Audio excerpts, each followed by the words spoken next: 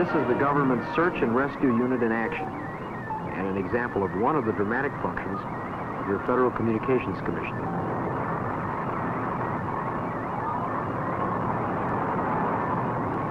Fortunately, he has a radio transmitter. The law requires it. And he's sending a steady stream of messages to the Coast Guard asking his position.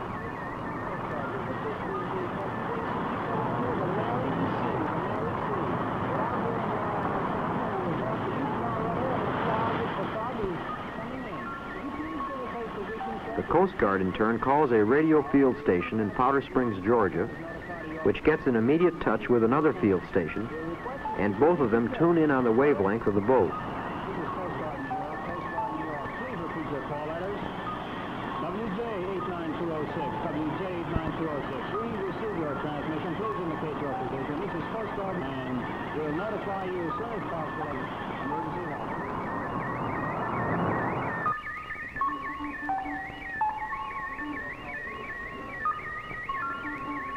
Swiftly, they make their separate readings of the boat's position and teletype their results to this plotting center in a building on Lafayette Square across from the White House in Washington, D.C.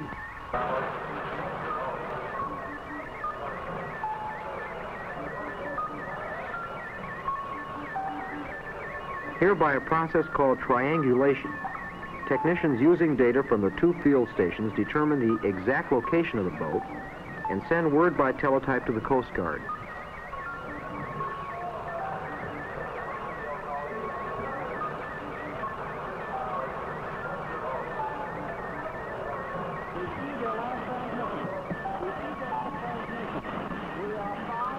The Coast Guard is then able to radio the skipper his precise latitude and longitude, and if necessary, rush to his aid.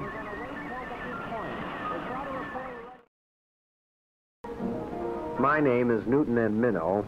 I'm the chairman of that commission, commonly known by its initials, the FCC.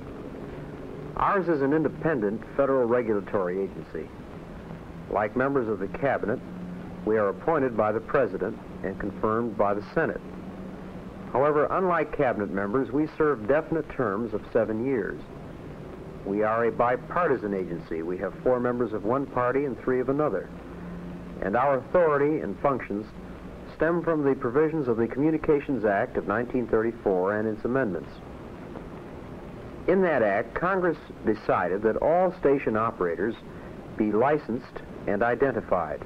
Their frequencies, their licenses, their renewals of license, all must be determined under a standard which has become a familiar phrase: the public interest, convenience, and necessity.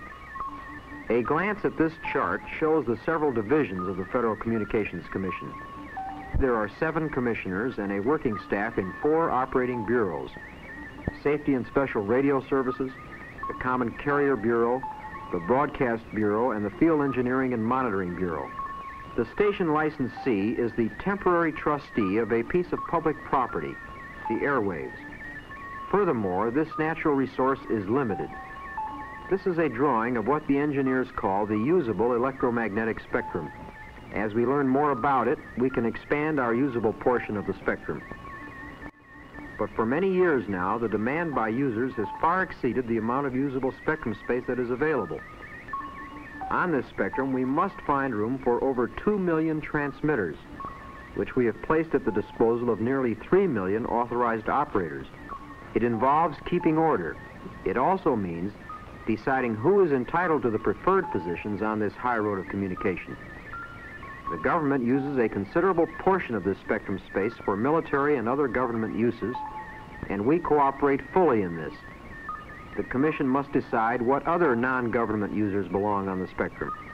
Of course, public safety, as in the case of our small boat in distress, belongs, so ships on the ocean and planes in the air must be licensed to have radio.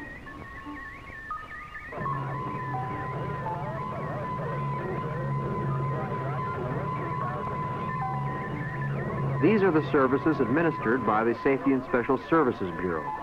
The same bureau also issues licenses to certain kinds of moving vehicles on land, police cars,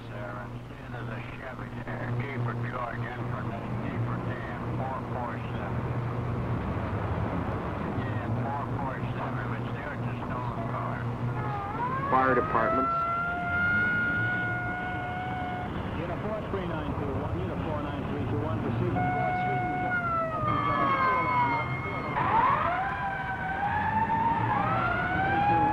and calling all units. Booking ladder number 2, booking ladder number 2, the ambulances on our highways, civil defense, special disaster units,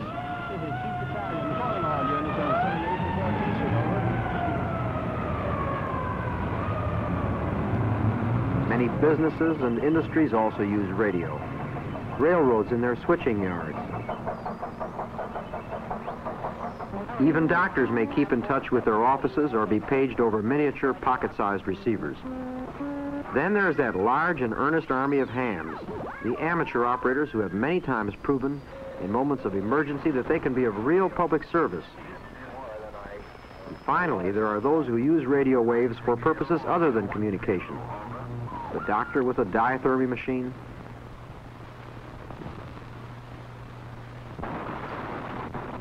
even the man who has a radio gadget to start or stop his model railroad. But this span of wavelengths is still too limited to tolerate anyone who decides to help himself to a spot without permission, which suggests another of our jobs, keeping watch over engineering standards and monitoring our own licensees. This is an FCC mobile unit operated by our Field Engineering and Monitoring Bureau. It's spending the afternoon at the races, but it isn't here to follow the horses.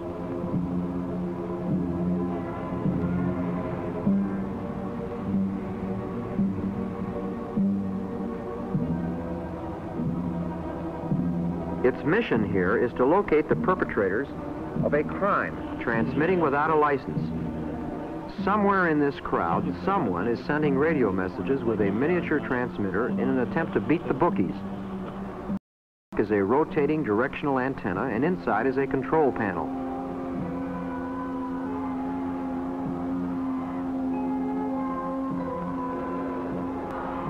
From this mobile unit, the FCC Engineering and Monitoring Bureau may be able to single out from all this milling crowd the man who is breaking the law.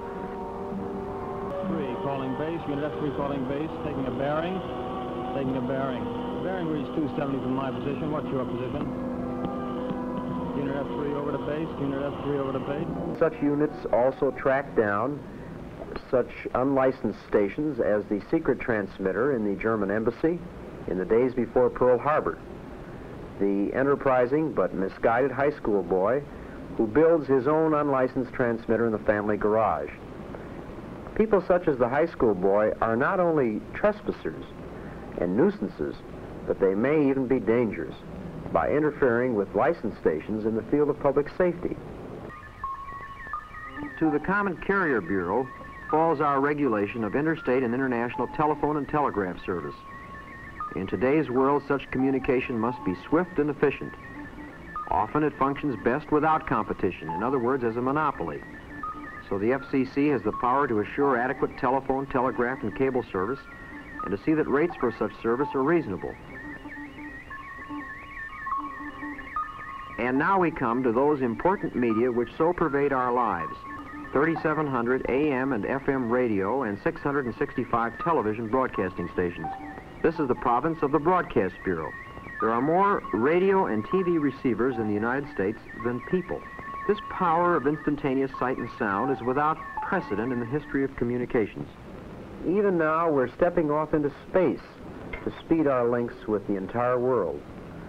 These new demands create a steady challenge for the Commission and its staff, and we intend to meet those challenges with the same standard we require of FCC licensees. And that means service in the public interest.